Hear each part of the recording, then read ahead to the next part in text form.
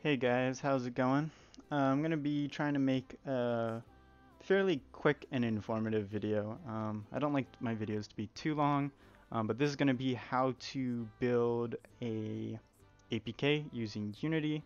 This does work on Unity 2018, 2017, and I think maybe even Unity 5.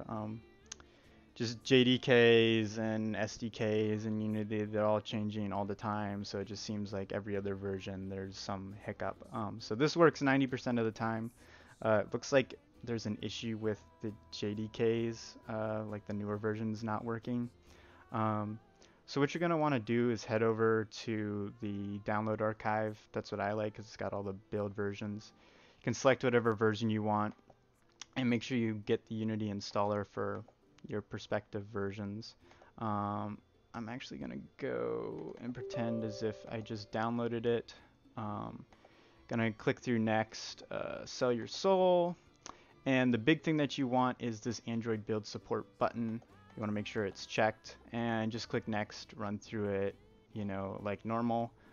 Keep in mind if you do have two different versions of Unity, I like to make a Unity folder and then just make another folder and name it whatever the version is. So like for example 2017.1 blah blah blah.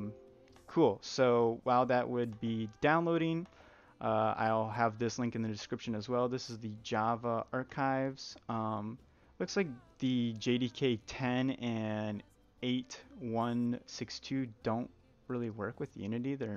I don't know why. But you're going to want to get the JDK 8.161. Go ahead, click accept. I had to create an account with Oracle, which is kind of weird, but go ahead, create an account. And then you're going to want to download, whatever JDK is appropriate for your build version. This is the one I use for Windows. Going to go ahead, install it like normal, and you want to keep in mind where you install it to. So if you're going to install it to like a different drive or something like that, just keep that in mind because that does come into play later. Last but not least, used to be you could just download the sources and tools folder for Android. That doesn't seem to work anymore, which is unfortunate. So just download all of Android Studio. It's not that big of a file really. So you should be fine in that department too.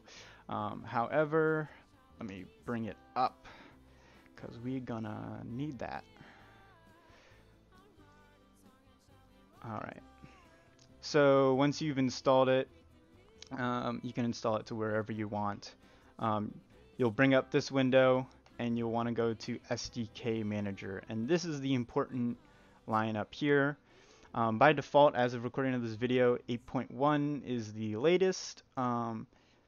Make sure if you're not sure what version of Android you're on your phone, you can just Google how to look that up. I like to use Marshmallow, just a personal preference type thing, but this is in the important line right here. So we're going to go ahead, open up Unity. If you already have Unity installed, and when you go to File, or getting kind of ahead of myself, for now this is a new project. We're just going to go to File, Build Settings, and if you do already have Unity installed and this is blank, hopefully you still have the Unity editor in your downloads folder. If not, your build version is up here. You're just going to want to re-download that again and click that Android checkbox. By default, you should be on PC. You're just going to click Android and switch platforms, and this shouldn't be blank. This should all have this kind of fun stuff right here. While we're in this window, let's go ahead and click the player settings, and you're going to want to scroll down to identification. Now by default, this is going to be I think it's company dot product name.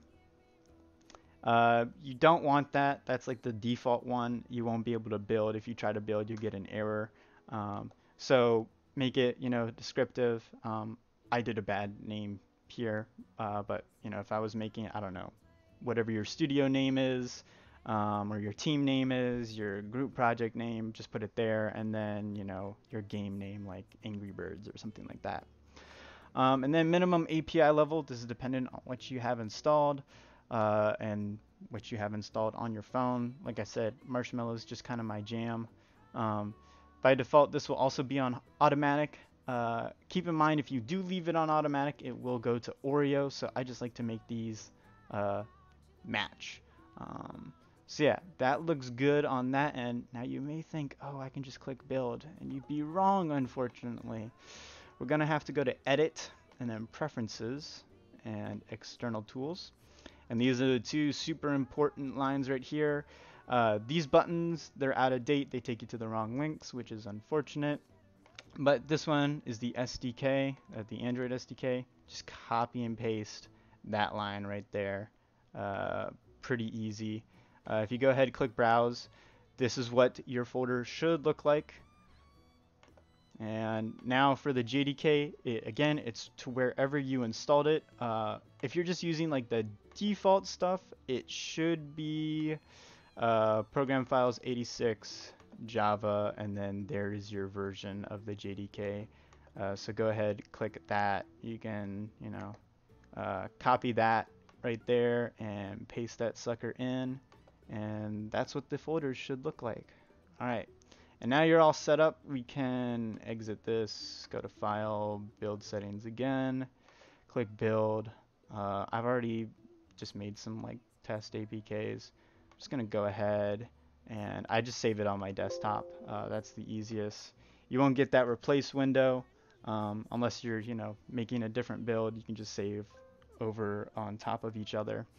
And that's it. You have successfully built an APK. The next step for you is to put it on your phone. There's a bunch of different ways you can do that. You can hook your phone up to your computer via USB, put your phone into debug mode, and do it that way. Personally, I just like to put my APK onto my Google Drive and then just download it onto my phone because I don't always have a cable available. So yeah, once you do that, if you do need help, you will have to put your phone into debug mode because it is an APK that is not from the Google Play Store. So Google is always your friend again if you need to put your phone into debug mode. It's pretty simple. It's somewhere in the settings and you just tap on something like 7 times. And then yeah, you will be able to share your APK with friends, family, whoever you want. And yeah, that's the way it works for now. In 6 months to a year, could change. Definitely seems to be a problem with the JDK. But anyway, hope you guys enjoyed the video, and I will see you all later.